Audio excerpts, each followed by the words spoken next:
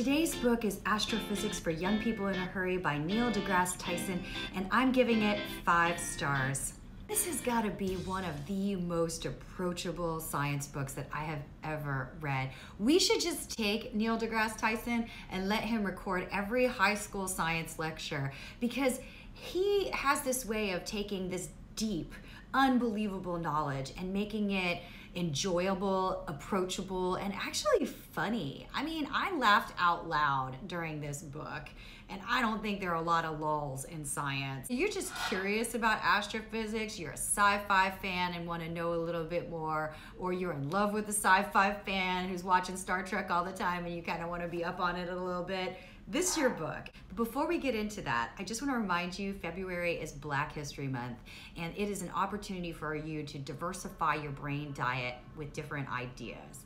Now, I know it's always hard to figure out who's the right author, who's the great book, so this month I'm going to be previewing primarily Black authors, and Neil deGrasse Tyson represents. Let's get into his book now. 3 things. Now, the first thing is this idea that humility and knowledge is powerful.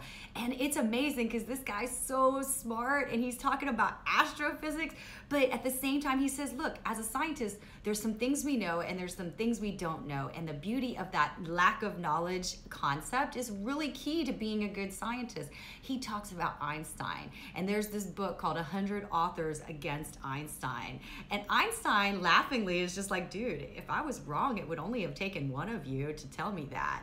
That's the tone of this book, that joyful lightheartedness of we're trying to figure it out and we may not know everything. You know, such a different presentation of science, so much more approachable. The second reason to read this is to fill in your sci-fi knowledge gap, and that's amazing if you're a writer or if you're like me, a long-term Trekkie. I mean, I went to the Intrepid exhibit, Deep Space, Next Gen, Original, Discovery. I watched them all at this point. I'm telling you, this book is the book to help you explain exactly what is this dark matter and what are these photons and what is the difference between dark matter and dark energy and how do we think about the multiverse. I mean, it's all in here and it's so approachable. The guy is so good. Now, the last thing I'm going to point out is the advocacy in this book. Now, you know, Neil deGrasse Tyson, he's a Black man in a field that is probably not that many looking from your left to your right.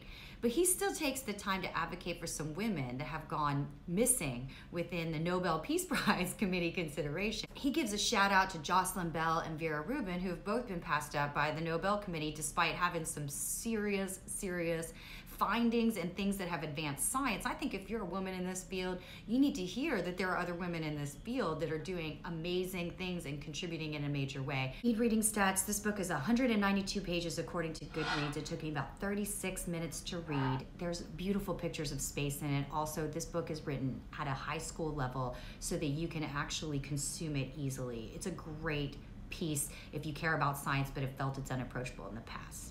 Now, I want to shout out gratitude to New York Public Library. Continue to make these books available on e-reader because it's cold and I don't want to go outside. Also want to take time to thank everyone that's liking, sharing, watching, commenting, giving me books to read. I just love it. It totally is awesome. You rock. And I will see you tomorrow.